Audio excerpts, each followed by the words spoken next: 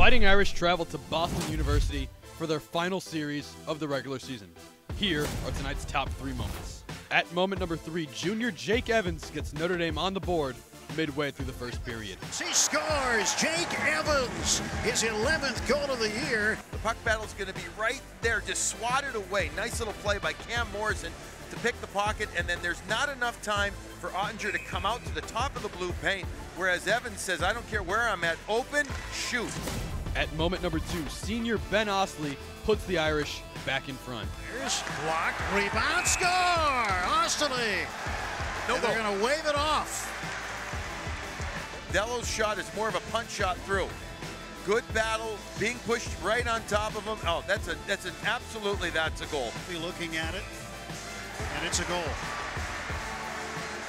So Notre Dame takes a 2-1 lead on the first goal of the season by Ben Ostley. And at moment number 1, Evans nets his second goal of the night to seal it for Notre Dame. Evans shot, and he scores! Jake Evans, his second goal of the game, clanked it off each post. And now Notre Dame with a 3-1 lead.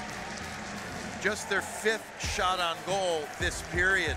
The Irish would go on to win this one by a final score of 3-1.